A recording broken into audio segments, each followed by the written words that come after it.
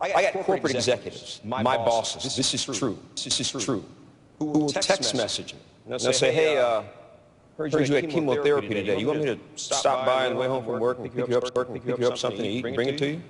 Seriously? Who does that? Whose boss does that? My bosses do that. Taylor and Sydney, I love you guys more than I will ever be able to express. You two are my heartbeat. I am standing on this stage here tonight because of you. I want to say thank you, ESPN. Thank you, ESPYs. Thank all of you. Have a great rest of you. Have a great rest of your night and have a great rest of your life.